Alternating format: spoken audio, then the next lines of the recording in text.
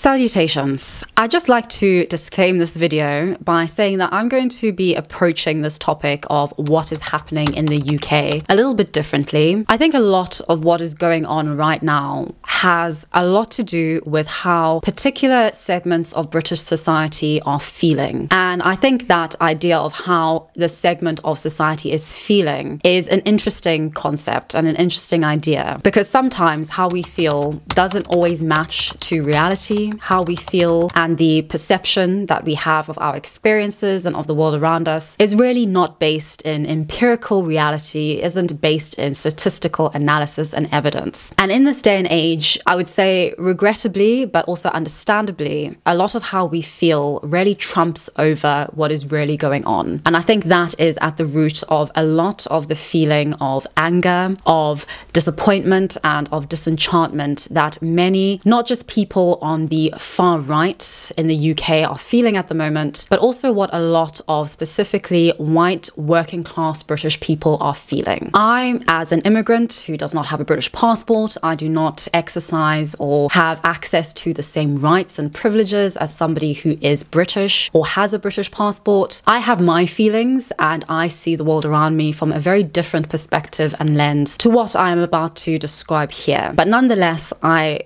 very much want to emphasize how important it is to recognize that even if people are feeling a certain way and are acting in horrible and in some cases in very racist ways, I think that how people are feeling is very important for us to understand in order to get to the root of what is wrong. And I don't think what I've been seeing online at the moment is helping anybody. What I see is more isolation, more detachment from both sides or from either end of the aisle of the racist or the anti-racist, detachment from the white working class and the white more middle to upper classes in the UK, a detachment specifically from, I would say, the government and civil service classes in society and the general population and the institutions that most definitely in a sense represent the government. And I'd say the most obvious institution in that regard is the UK police. There is a huge detachment, and there are huge detachments in British society which are now coming to the fore. And I do also think that one really important detachment that is being exposed here is the detachment between the business of immigration, because it is a business above everything else. It is a business that is a for-profit business. Most of the Home Office's dealings with immigration have been outsourced or contracted to private corporations, and they are making a significant profit from exploiting primarily some of the most undereducated and poorest people in the world. It is a very lucrative business, whether it comes to legal or illegal immigration. It is most definitely not something that I think a lot of people are under the impression that immigration is easy, that it isn't costly, that it is just about people coming to this country to enjoy public services, to not contribute in paying taxes, what have you. There's a lot more going on, and I think that there's a huge detachment, as I said, between the actual goings on of the business of immigration and what people perceive immigration as. And the only people to blame for this detachment, and I think the people who have always really been to blame for the detachment between what the public thinks and what is really going on, is the government of the day. And this is something which I think the whole of the UK is in agreement on. That is a distrust of government, the institution of government, irrespective of whether it is the Conservative or the Labour government. There is a general consensus, and I think that that is something that we need to remember in a lot of this and a lot of what is happening. So my interest in this video is primarily going to be about the white working class in the UK. And I think I do have an interesting insight and perspective into this, not just because I am not a member of the white working class, but specifically because I have lived in both the south and now I live in the north of England. And in the north of England, I live in a village and in a constituency where I am one of two black people registered who lives in my village. Everybody else who lives in my village is white working class. And by white working class, I don't mean just by label. I mean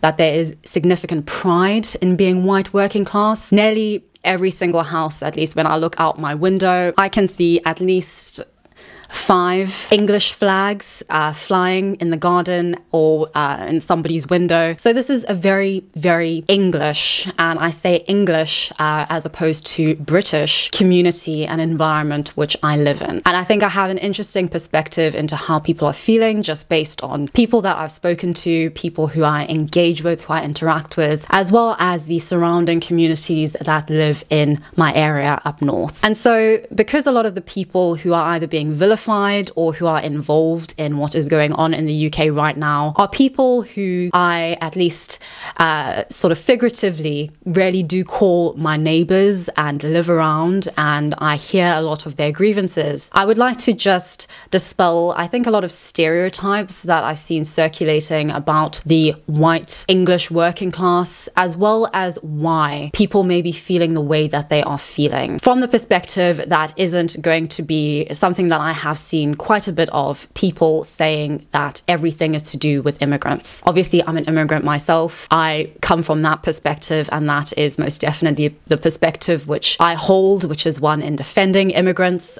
for, I think, obvious reasons when you get down to the statistics and the actual empirical reality of immigration. I do want to just disclaim before I start this video with that message. So for anybody who isn't aware, anybody who is international and isn't aware of what I'm exactly talking about here, I do appreciate you being here because I do think this is quite an important topic. But I'd just like to give a very brief rundown of what has transpired to lead up to this point of me talking about what I am talking about. So on July 29th, 3 little girls, BB King, age 6, Elsie Dot Stankham, age 7, and Elise Da Silva Aguirre, age 9, were fatally stabbed at a Taylor Swift-themed dance event.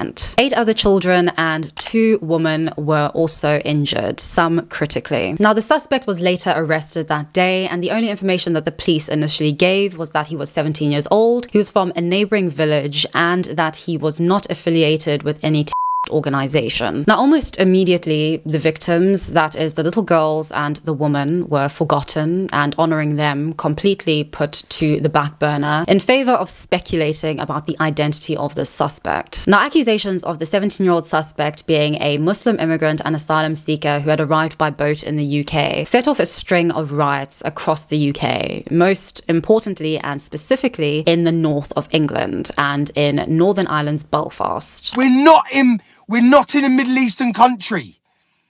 We're not in a shithole where these things happen on a daily basis. This is England.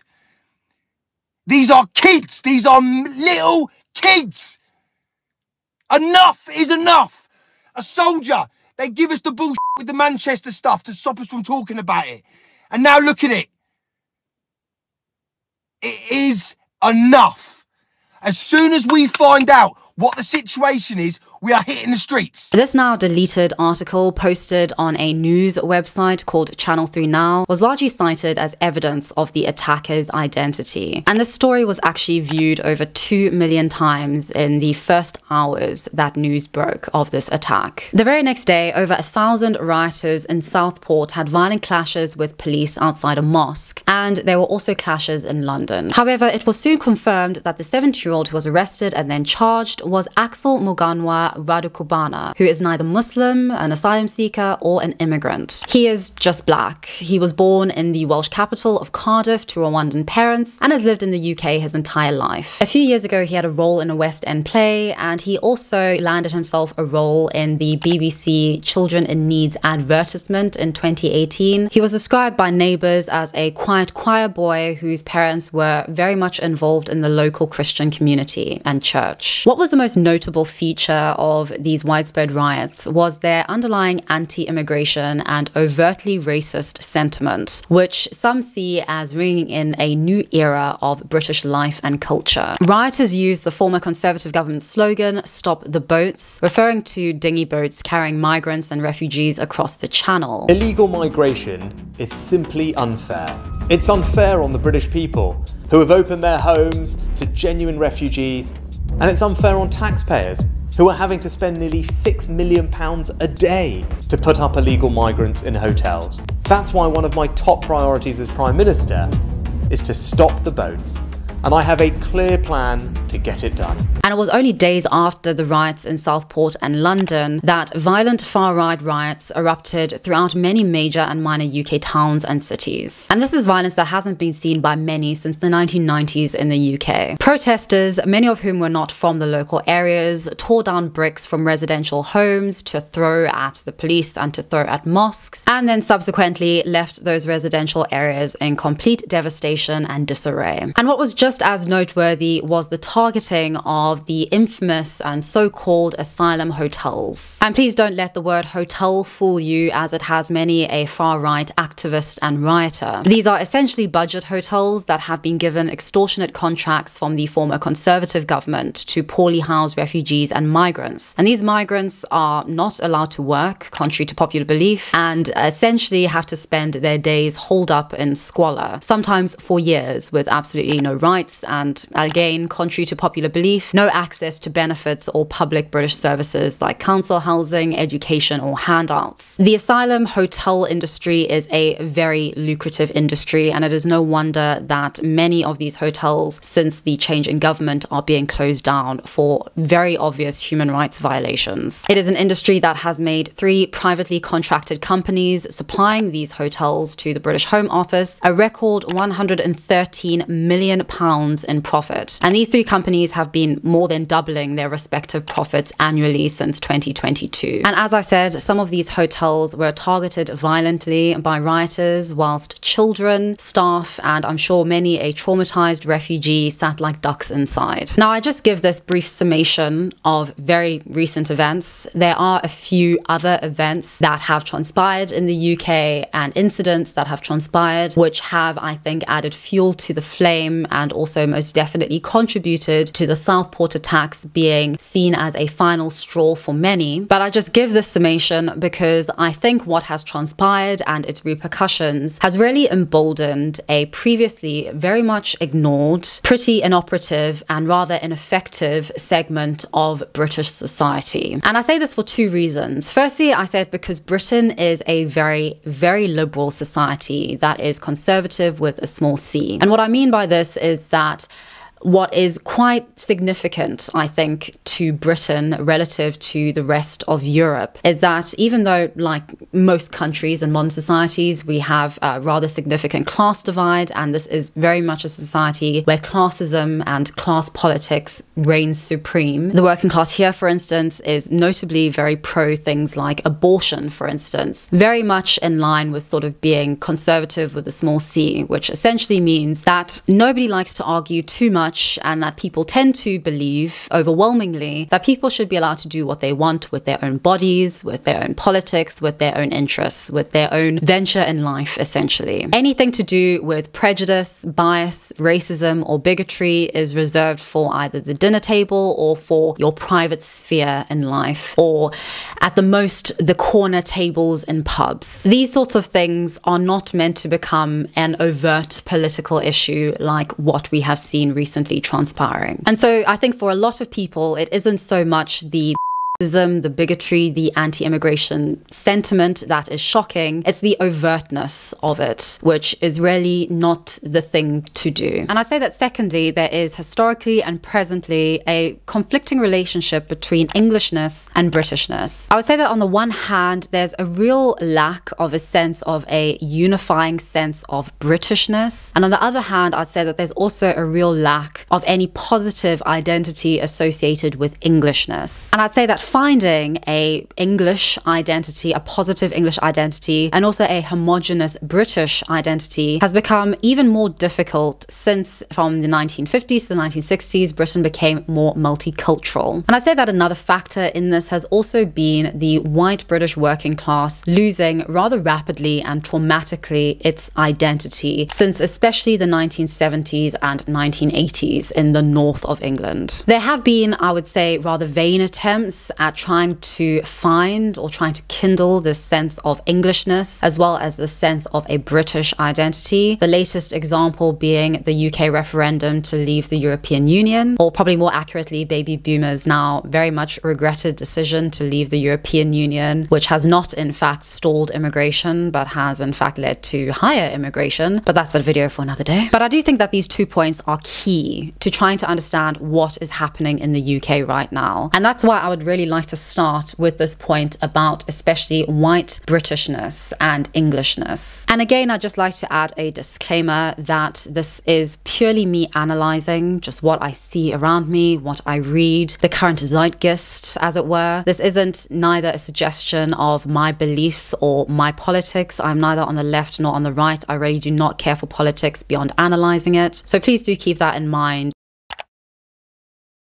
British national identity and Britishness is a very controversial and contested concept, especially since the 20th century and especially for the English. Whereas most modern nations have found and defined their sense of national identity from within, a resistance to outsiders, a shared sense of homogenous identity and experiences, the British, and specifically the English, have uniquely derived a sense of historical identity and narrative from things outside of themselves and the nation. That is, most notably via empire and via colonialism. From the 18th to the 20th centuries, Britain was described as the empire on which the sun never sets because of how much of the globe made up the British Empire. And I'd just also like to note in this that unlike most prominent European nations, the British, specifically the English, never had a fully fledged revolution, which completely transformed the very foundations of the nation and society, and importantly, never gave the English the sense of identity and historical storytelling that revolutions typically give a nation. And I would say that because of this, many historical institutional realities, like the very rigid class division in British society historically, have remained presently, even whilst Britain has throughout history become increasingly democratic. Now, since the fall of empire in the 20th century, defining Britishness has been in limbo because of, I would say, 3 reasons. Firstly, Britain's imperial history is very much debated over whether it is something to be proud of or to be ashamed of, and nobody is really in agreement on this. Secondly, immigration from the former British Empire, that is from Commonwealth countries, since the 1950s and 60s, has made mainland Britain very multicultural very quickly. And thirdly, as I said before, Englishness is very different to Britishness. Whilst the Welsh and the Scottish have a very clear sense of homogenous identity and shared history, a lot of which has to do with not being English, the English, and I would include the Northern Irish in this, do not have a clear sense of homogenous identity that can go and that does go beyond empire, beyond colonialism, and beyond Protestantism and the history of Protestantism as a rather oppressive force. At least how Protestantism is perceived by outsiders. Basically, many on the right either believe that Britishness has never historically existed, or they believe that contemporarily at least, Britishness does not exist due primarily to immigration. And they most definitely believe that Britishness, like Englishness, cannot exist beyond white Britons. In contrast, many on the left see Englishness as almost synonymous to Britishness, seeing it through the lens of immigration, multiculturalism, and political pluralism. According to the left, your skin tone and Anglo ancestry doesn't determine whether or not you are British. Your contribution to Britain determines that. I think it's important to acknowledge that there does tend to be a bit of a generational divide in concerns about Britishness and Englishness. I do find that younger Britons don't tend to care too much about this as a marker of identity, in as much as other more modern and popular forms of identifying. The only young people who I do tend to see concerned with Englishness and Britishness are white working class younger males. And that is why I think over the past few days there have noticeably been quite young, very young in some cases, white people who have been prosecuted because of these riots and their participation in these riots. And I do in this vein find white British identity very interesting, because I think that contemporarily there are only really 2 things that I can really identify identify as really ticking all the boxes of defining a sense of Britishness for white Britons. Firstly, the monarchy, that is the royal family, and especially its ties to empire and greatness. And secondly, the Church of England and therefore Protestantism. And I think what is noticeable about both of these institutions is that they are in decline insofar as their influence over the general, specifically white population. Their relevancy beyond tourism is going to be very interesting to see in the future. I think what was very significant about these riots is that the vast majority of them happened in the north of England, where I currently live. And as I said at the beginning of this video, I live in a very white working class area of the UK. And what I've noticed is that white working class people have a very strong sense of Englishness, but not of Britishness. When I've asked people, specifically men, whether they would fight for this country,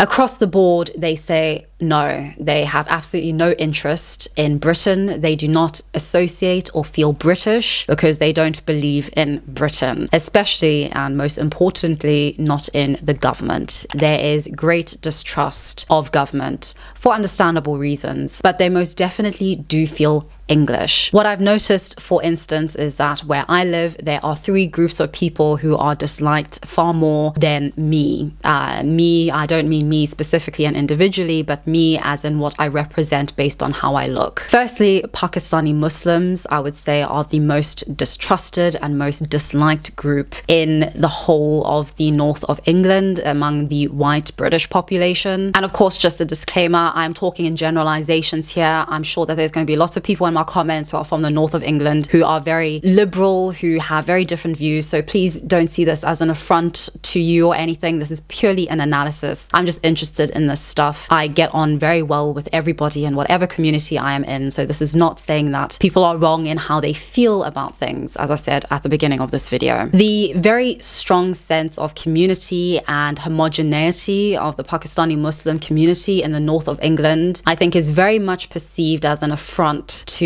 white British people, specifically to white northern-based and working-class British people who don't have the same sense of a very strong sense of group and identity allegiance, and most definitely relative to the influence of the Church of England on the white working-class population, do not have the same kind of allegiance to a religion and religious identity. And I think being faced with that, and also faced with just demographic realities, that there is most definitely in the north of England areas and communities and cities that are very Muslim dominated, people feel scared, they feel anxious because of something that is perceived as alien, that is perceived as outside of them, that is perceived as taking over in a country where I must most definitely admit a lot of the concerns and a lot of the issues and the very real qualms of white working class people are either ignored or are just not significant in the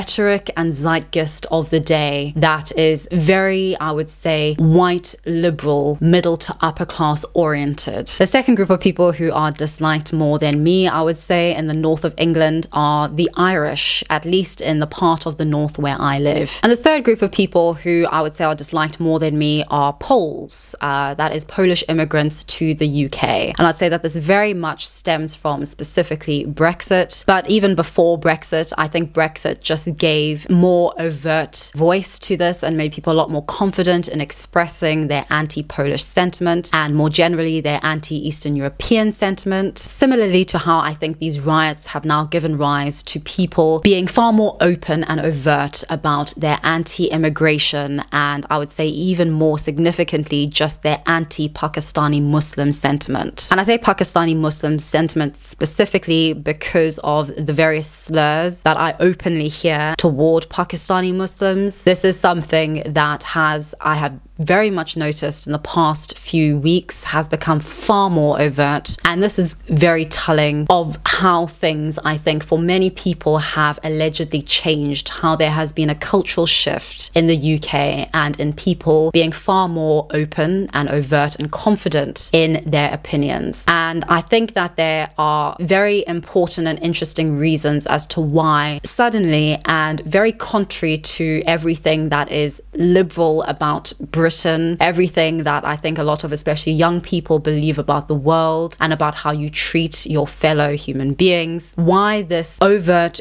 and overt xenophobia is now suddenly being seen as okay, and more than that, as important and integral to the very future of the United Kingdom, and of specifically, for a lot of people, to the very survival of Englishness. So in the rest of this video, I'm going to be trying to analyze why that is. Firstly, I think it has a lot to do with a lot of thought leaders and far-right political figures and commentators spreading the particular message that, firstly, free speech is under dire threat in the UK. Secondly, that misinformation, in fact, is not misinformation. It is merely the powers that be trying to hide the real truth from you. And I'd say thirdly, it has a lot to do with this perception of two-tier policing, a perception that I'm going to argue is very real, but is very real in a way that I think is very antithetical to what many on the far right are trying to claim. And can I just add, worse still, yes, there is a proposal today that from the age of 5 years old, our kids in schools should be taught to spot extremism, to spot fake news and misinformation, and to use their powers of critical thinking to work out what's true and what's not. Now, by the way, I believe in critical thinking. However, if the parameters that are set are to say to every kid, if you read a post that questions net zero and global warming, it will be extreme content and a lie.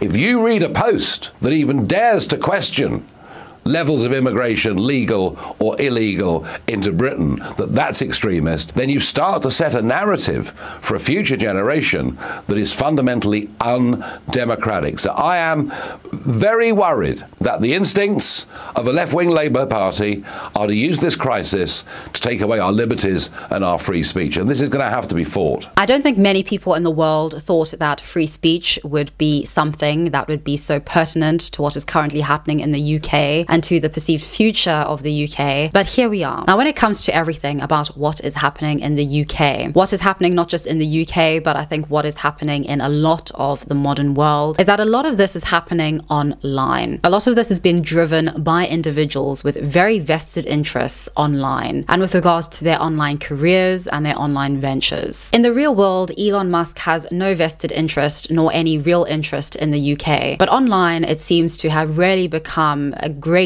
part of his persona in recent weeks. According to him, civil war is inevitable in the UK. I mean, personally, it doesn't surprise me that the owner of a rapidly declining social media platform riddled in anti-Semitism, Islamophobia, general racism, and uncensored is resorting to his typical rage-baiting antics to keep users on Twitter, no matter the real world or societal consequences. But I do believe that Elon Musk, like many on the online, emphasis on the online far right, believes in what he is shamelessly and oh so provocatively spewing. His history of spreading misinformation is disgraceful and is why engaging with the news critically and with as much information as possible is more important than ever. This is why I religiously use Ground News, an app and website that lets you compare news stories and media coverage from across the political spectrum. And by compare, I mean far more than just having access to articles gathered in one place. I mean that Ground News gives you further information and context about said articles, as well as information into the political leanings, the reliability and ownership of publications. I've been using Ground News to get to grips with the current UK riots and their aftermath, especially because there's just so much misinformation and biased reporting out there. This article on British Prime Minister Keir Starmer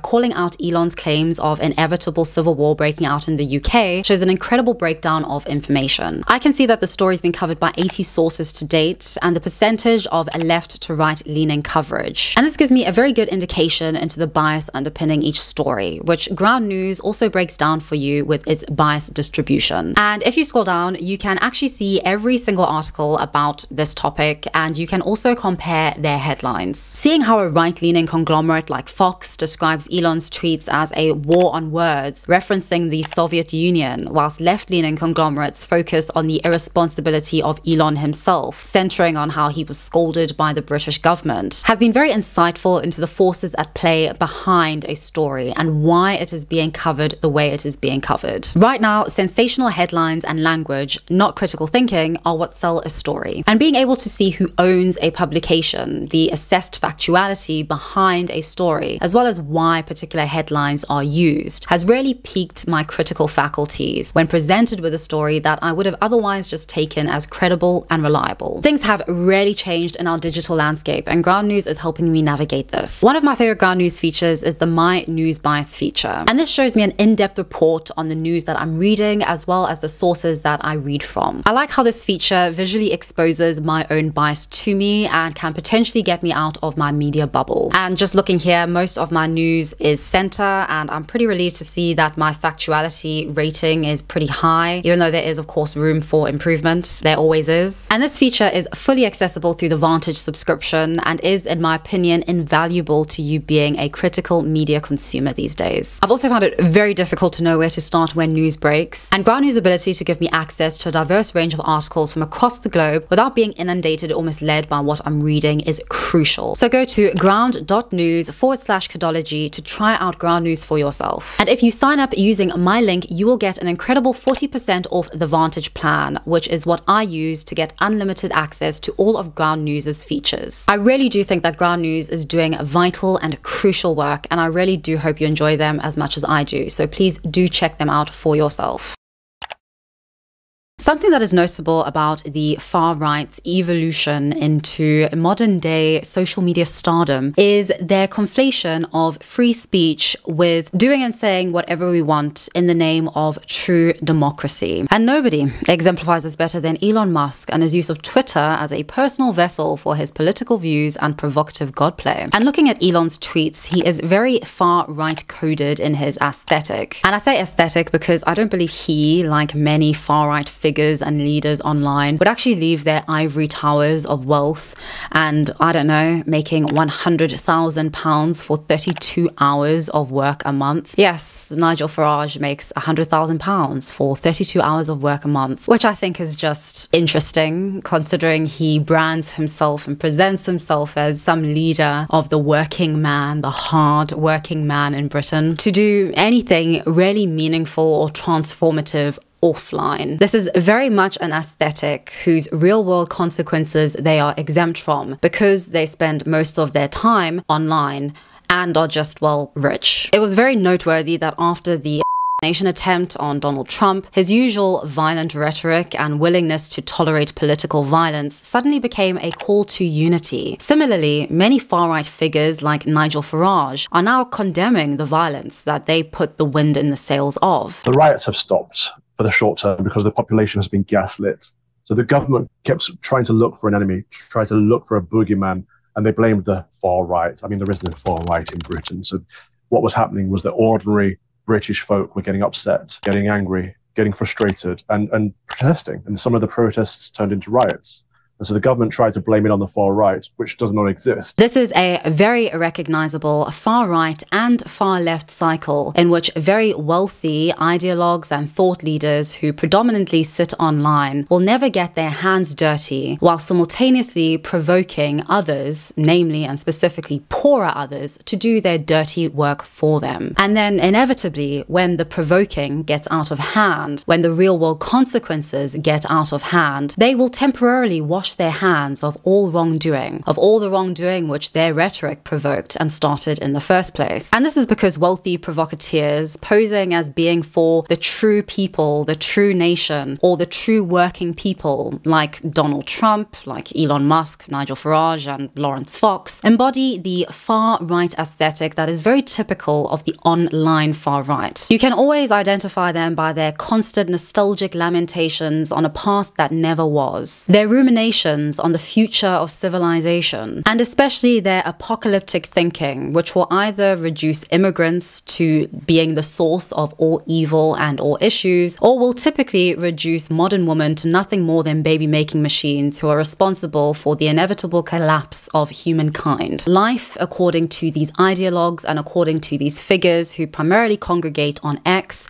is always riddled in conflict, in warfare and strife. And what I've noticed is that in the mix is this idea that the censoring of free speech by especially modern feminists, by progressives and Democrats is at the root of what will inevitably be civilizations, that is modern, particularly white civilizations, collapse. And importantly, something that these far-right aestheticians most definitely believe of themselves is that they are the real champions of true democracy. A democracy that has been tainted and distorted by the likes of progressives, by the likes of feminists, by the likes of people who are, for instance, pro-immigration. Free speech is the bedrock of a functioning democracy, and Twitter is the digital town square where matters vital to the future of humanity are debated. The far-right online and Elon Musk have a very particular understanding of free speech, which goes back to the ancient Greeks and a controversy around the meaning of free speech. Now in advance, I do apologize, but I don't speak Homeric, nor biblical, nor modern Greek, so my pronunciation is obviously going to not be it. But the Greek for asgoria and parrhesia roughly translate into our modern meaning of freedom of speech, yet they both mean different and oftentimes conflicting things. In ancient Athens, asgoria describes the equal right of citizens to participate in public debate in the democratic assembly. For instance, when Elon idealizes Twitter as being some kind of digital town square where vital matters are debated, he inadvertently is referring to the ideal of asgoria, where free speech is conceived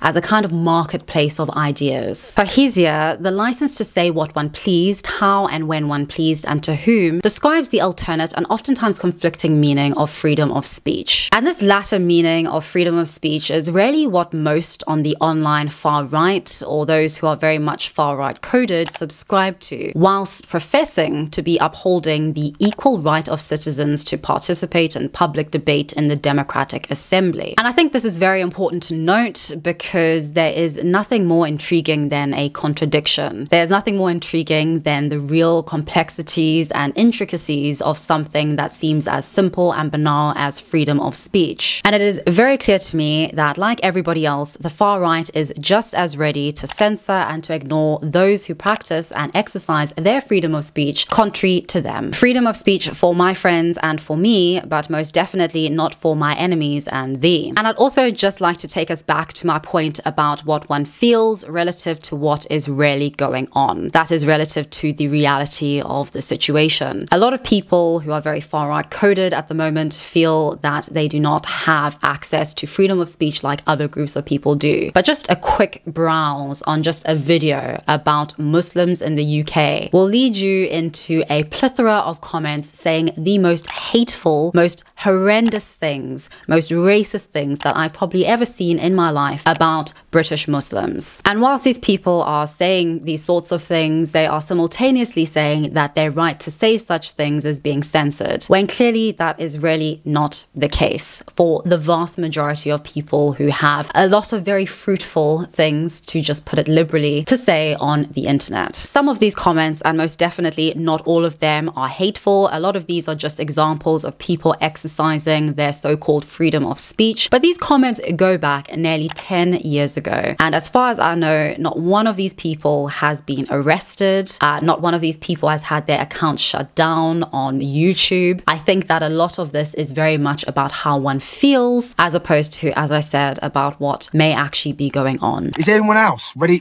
Because I'm ready. I'm literally ready. Like, this is it. Like, honestly, if we find out this fella's come out over on a boat, yeah, how much more until we say that actually going down somewhere and just walking the streets is not going to change anything? Like, we need to be going to the Home Office and we need to be making sure none of them can leave that building. Like, we need to do something very extreme. I'd say that another thing that really ties into what I've said about freedom of speech currently as it is being utilized on the internet is the power, or the modern power, of misinformation. And I don't necessarily blame the spread of misinformation entirely on those spreading misinformation. Misinformation spreads when the information being given isn't good enough. And this is mainly because the information being conveyed either isn't clear enough or isn't being conveyed fast enough. And in the world of social media, conspiracy theorists and online commentators don't have to go through the same checks and balances, the same bureaucratic processes, nor the expected time of research into something, which conventional media and conventional sources necessarily have to. Getting, for instance, newspaper articles written, then edited, and then approved takes a lot of time. And regrettably, traditional media has a known and true case of social media illiteracy. And this is something that the far right online has exposed and capitalized on magnificently. When conventional media is widely deemed to be uncredible, to be biased, and to be untrustworthy, it is absolutely no wonder why misinformation and disinformation can be presented as credible by mere dint of not being traditional. And it doesn't even seem to matter anymore if the information being spewed is completely false. Significantly, a Reuters Institute global survey found that people today slightly prefer to have their news chosen by algorithms than by editors or journalists. And this is worrying, especially because well over half of those surveyed acknowledged and worried that they were unable to identify and to distinguish between real news and fake news online. And again, the far right online, and specifically with regards to what has transpired in the UK as of late, the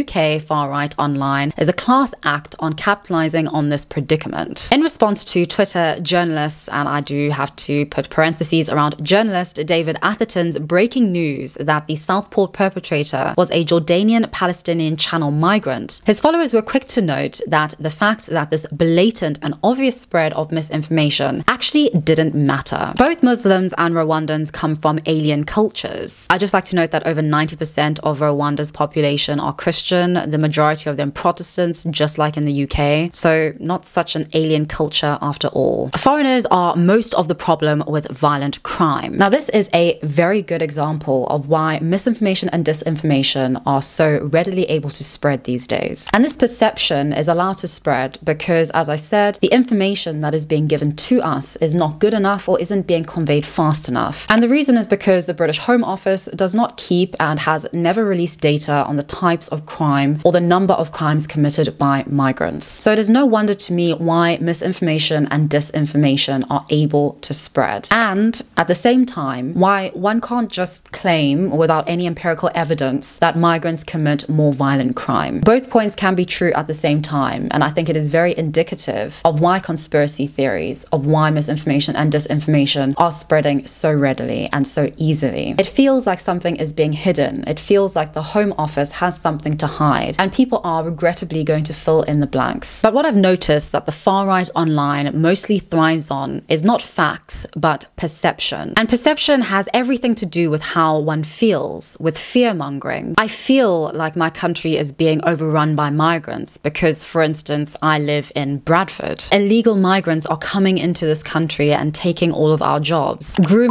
gangs are roaming the streets of West Yorkshire completely unchallenged. I am in no way condoning the police handling of grooming gangs in the UK, but on the other hand, I'm not going to fall into the trap of perceiving it as a mere example of allegedly hundreds of thousands of especially alleged Muslim men grooming young white British girls. This is a perfect example yet again of how perception is allowed to reign supreme over reality and the facts of the matter. Many on the far right like to cite how gangs of Muslim men in the north of England, specifically in Yorkshire, are not just abusing children but are being handled more leniently by the police. Now, these are the faces of all the individuals in the whole of Yorkshire who have been convicted of crimes against children, the most horrendous crimes against children imaginable. Now, I can only go off really the names and the faces of these individuals, but overwhelmingly the vast majority of these criminals are white British individuals. The very understandable anger and distrust around what has happened in Yorkshire in the past years has, I think, really taken taken away from the reality. A reality that it isn't just migrants who commit violent crimes, who harm children. It is regrettably a human thing that no society is exempt from. Britain is not exempt from it, as these pictures clearly display. It is a hard thing to stomach, but I also do think that the perception has really changed, in which, at least where I live, there is a very widespread perception that crimes against children are simply committed by migrants, are simply committed by brown men, are simply committed by Muslims, when that clearly is not at all the case. I always hear about how especially migrant men are bringing their backward culture, their backward traditions, their backward view of women and children into modern, progressive Western societies. I never hear about how maybe a widespread culture of abuse of children in, say, Britain, which is indeed very widespread, is maybe perceived as normal in the multicultural fabric that is Britain. If something can allegedly be true going one way, why can it not be allegedly true going the other way? Of course, I most definitely do not believe either. I do not think that any society is superior to another when it comes to such crimes. As history shows, violence is a human thing. It is not a cultural thing. Online, perception is far more powerful nowadays than relaying facts, than relaying statistics and studies. And the current crown kings of misinformation online know this all too well. And I talk about misinformation and the growing modern power of misinformation, especially as I see it online with the far right, because I think it has interesting ties to things such as this new phenomena that seems to be everywhere on the internet, at least, called two-tier policing. The left don't like prison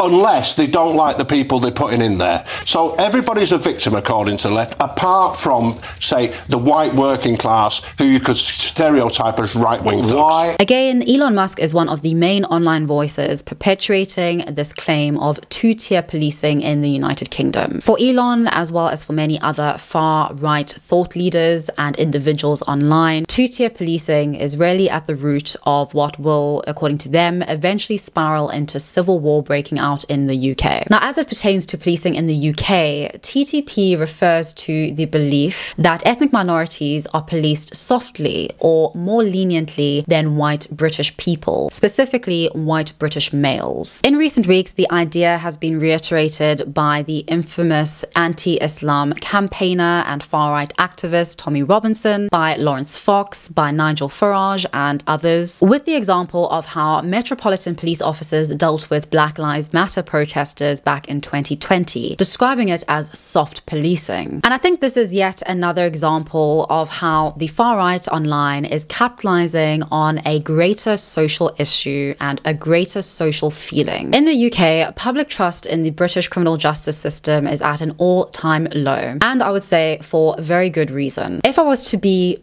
lenient in my analysis of two-tier policing, I would argue that Britain doesn't have a two-tier policing system based simply on racial groups, but a two-tier police system also based on social class groups, which historically are endemically British in nature. I'll give an example from my own life. When I lived in the south of England, I lived in Cambridgeshire and was therefore under the jurisdiction of the Cambridgeshire Police Force. You won't find many people in specifically Cambridge who have an issue with the Cambridgeshire Police Force, because notably the #1 crime that they have to deal with is bicycle theft. Now, where I live in the north of England, the situation is very, very different. I really noticed moving up here how present the police are in people's lives in a very different way. They are very much there as a deterrent, very much there to keep law and order. Cambridge, just as a university city, was also very multicultural. That is, people from different cultures, backgrounds, and racial groups mixed very well and effectively together. What is noticeable living in the north of England is that multiculturalism manifests very differently to how it does in Cambridge, and I would say just generally in the south, specifically in London, and the closer you get to the bubble of London. Here, communities do not mix. I live in a very white working class area and village, and beyond my village there is a very homogenous Muslim community, city and town. These communities do not mix, and there is clear animosity between them. It was quite a culture shock coming here to see how distinct these two communities are from each other. And just trying to be analytical about this, I would say that there most definitely, where I live, is a perception of two-tier policing. And I think it primarily comes down to the fact that there is a culture of drinking where I live, and I think in particular parts of the north of England, in which police are very much present in regulating and trying to control drunk and disorderly activities and things that happen. If I go out on a Friday or a Saturday evening, I will see a lot of already drunk young men out and about and the police steadily in tow. So when it comes to where I live, there most definitely is a perception, and I can understand there being a perception for a lot of people who just see what they see in their community and in their bubble, that white males, specifically young white males, are more readily arrested and are more readily in direct confrontation with the police than are ethnic minorities. And I think this perception is really something that in recent weeks the far right in the UK has capitalized greatly on. I think in the north of England there is, depending on where you live, a very high perception that two-tier policing does exist in the UK. However, the reality of policing as a whole in the UK and statistically does not readily support the perception. But as I said, right now perception is really trumping over facts, statistics, and the truth, especially because those who really depend on and produce that information are institutions and individuals who are not trusted. The far right and many right-leaning publications in the UK like to lament on a non-existent time in which, at least according to one journalist, British policing has traditionally been rooted in egalitarian democratic values. Now, as a foreigner with a very keen interest in British history, I must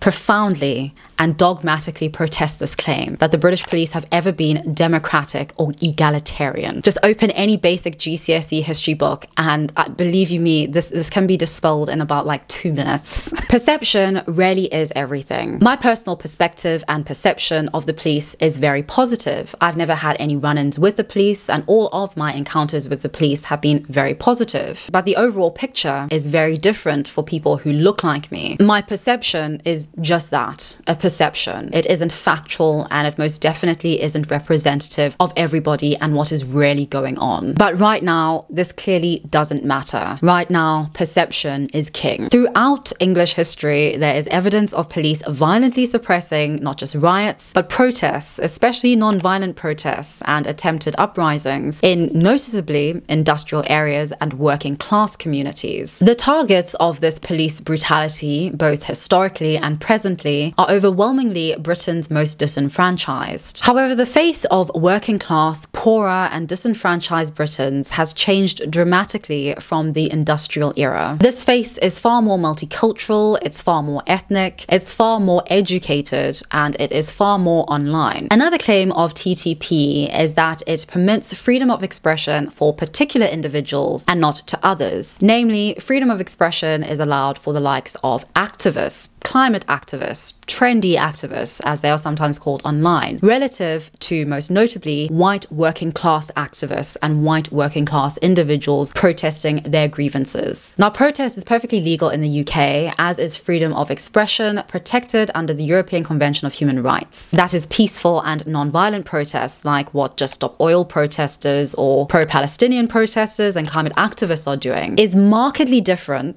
to any damage or violence caused or inflicted during a protest. And believe you me, I find them just as disruptive, annoying, and virtue signaling as most people do. And legally, this is where the line between protesting and protesting is crossed, and when soft policing very rapidly evolves into hard policing. This is why the rioting protesters who were charged with violent disorder, harassment, alarm, or distress, assaulting an emergency worker, possession of a weapon, burglary, or online offenses are rioters and not protesters. And I think this shows how crucial context is. There are important distinctions between, if we're going to be specific, 40-year-old white males setting fire to hotels full of asylum seekers, hotel staff, and children, as well as those online inciting that violence and organizing that violence, and pro-Palestinian activists and students virtue signaling on their college campuses and courtyards peacefully and for the most part non-violently. I've also seen some on the right signaling to how climate activists are treated more leniently relative to specifically white British males protesting their grievances. And again, I really think a lot of this has to really do with perception. Everybody really thinks that their reality, that is their perception, is far more difficult than everybody else's. This really is not the reality. Whilst far-right rioters were given roughly 2 to 3 year sentences, roughly at the same time, Just Stop Oil protesters are actually facing record-breaking sentences over a sophisticated and costly plot to block the M25. And these are the longest sentences ever given in the UK for non-violent protests. Now, this hardly sounds like two-tier policing treating minorities and trendy activists more leniently than white British males. Because according to many trendy activists in the UK, they are actually the ones who are being treated more harshly by the criminal justice system, more harshly than rioters. They are the ones who are in fact the true victims of two-tier policing. Perception is a beautiful thing, and at the moment reality is really on the side of the perception of climate activists. I recently read an article written by a journalist in a conservative paper who describes herself as a connoisseur of protests. Her main argument was that BLM protesters in Trafalgar Square were treated more leniently than anti-lockdown protesters, who were mainly composed of working-class folk. And I kid you not, she describes the BLM protests, which she went to for research purposes, as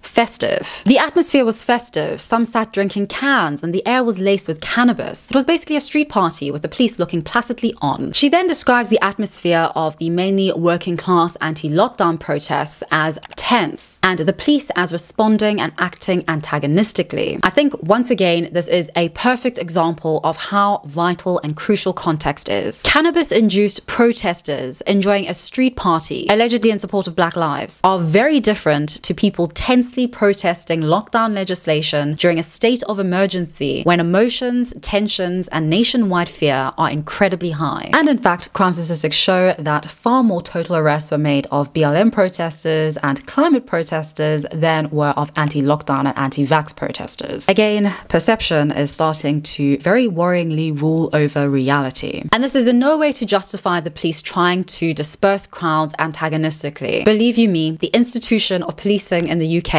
has most definitely never had any regard for the British working classes, either now or historically. But it nonetheless baffles me how a journalist can't see how blatantly different the contexts are, which she is willingly describing to her readers. This article really doesn't prove two-tier policing in the way that the journalist thinks. In fact, I think it shows something far more important and genuine about the general state of policing in the UK. It shows why trust in the police throughout the UK is dismally low. The police really aren't on anybody's side, except, depending on the division and who is in charge, their own most of the time. I also think another important thing to do with trust in the UK police, especially in its very low levels of trust throughout the UK, is the fact that the UK police force is really not reflective of the wider British population. That is, it really isn't reflective of the diversity of the British population. And I don't just mean ethnic diversity, I mean gender diversity, I mean class interest diversity, I mean the diversity and the distinction, very clear distinctions between the north of England and the south of England. And this is something which no doubt makes trust in the police force that looks nothing like nor represents the interests of the general population impossible, as many recent scandals have shown. And therefore it is no wonder to me why so many Britons feel like they are not treated fairly nor leniently by the police. And although I really do sympathize with this perception that many individuals and groups have, the reality is really not so straightforward nor so simple. There is far greater long-term evidence to show that white Britons are not treated less leniently by the criminal justice system than ethnic minorities, specifically ethnic minority males. And the problem, yet again, really has nothing to do with the reality. Most of this really does have to do with perception. The problem is that the perception of two-tier policing flourishes and is continuing to flourish in the UK. Nobody, especially up in the north of England and in major cities cities like London and Birmingham trust the police. And at the same time, nobody, especially up north in their divided communities, trusts the other, who is foreign, who is allegedly not assimilated enough, who isn't integrated enough, who is bringing a foreign culture and, most importantly, a foreign religion, which hardly anybody knows anything about, into our Christian country. And this problem of perceptions flourishing in the UK is really something that especially the UK police are culpable in allowing to flourish. And this is really something that the UK police force and criminal justice system have to deal with as the monolithic institutions that they are from within. And more importantly, I would say something that most groups in the UK are in unanimous agreement about is that the UK political class is really the most culpable for all of this. I would strongly argue that the UK political classes have allowed perception to flourish unchallenged and unfettered for decades. And this is of course in the interest of power and just regrettably the way that democracy works. Scapegoats are very convenient for winning elections, and making false promises to the most aggrieved and ignored in society is the name of the game in UK politics. It isn't a stretch to say that there is a huge disconnect between what is happening online and what that results in the real world and the UK political class and criminal justice system. And I think the grievances and perceptions, real or not, that have filled this gap have been there for decades and are only going to continue to flourish.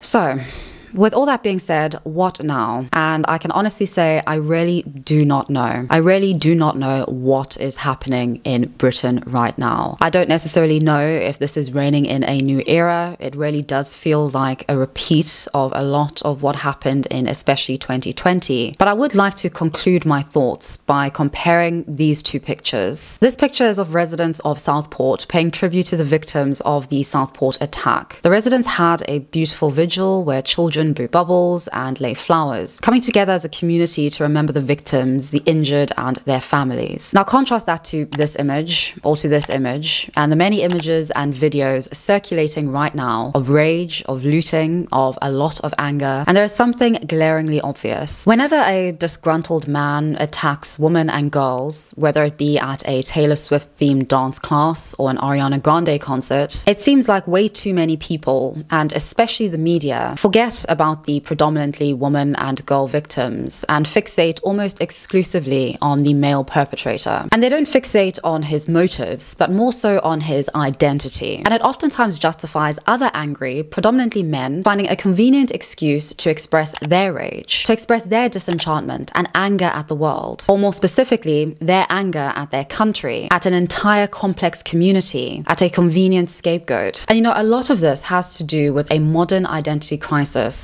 inflicting many a different community in different ways. But it doesn't have nearly enough to do with the victims of the violence being perpetrated as a consequence, which is overwhelmingly perpetrated against women and children. Instead of trying to get to the root of why so many vigilante males are targeting women and girls, I think a great deal of our attention and our resources are being misplaced. Too much of the interest in dealing with and understanding identity and identity politics is profit-driven, is ego-driven, is self-interestedly driven. And sadly, it feels that, especially online, there is way too much interest in an identity crisis that is never going to be solved in the easy, quick fix ways that people claim. These riots and a lot of the sentiment behind them has really shown how simplistic explanations conveniently mean that we don't have to take a good look at ourselves. We don't have to take a complex and nuanced look at our communities, at our values, at the reality of the world around us that we are a part of. Because contrary to many a rioter and provocateur's beliefs, violence against women, against men, against children isn't something that just happens over there in Islamic countries. It is something that happens right here in our homes, in our Western countries, which, whether we like it or not, includes and probably will always include migration and immigration. And this isn't to say that the surge in mass migration to especially Western Europe isn't a problem. problem. But it is very telling that now and in the history of Europe, mass migration has only ever become a problem when the level of low-skilled migrants has surged and when GDP per person either stays the same or falls. This is the case in England right now. Public services are in a dismal state, and as I said, the political and civil classes are very disconnected from the genuine grievances that many in the population have. Trust is at an all-time low, and I think our values really do not align in an age where divisive, digitalized identity politics reign supreme. The far right is going to keep co-opting grievances. They did this in 2020 and will no doubt continue to do this in the very near future. And what is undeniable is that they are increasingly doing this with greater levels of success. And I'm not going to say much more than that because I'd like to hear from you, and I have also just had a procedure and I am not doing very well.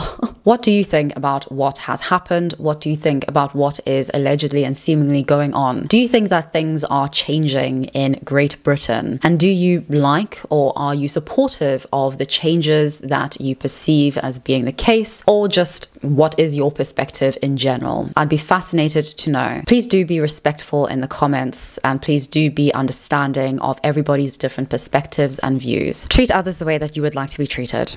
And I'll see all of you very, very soon in the next one.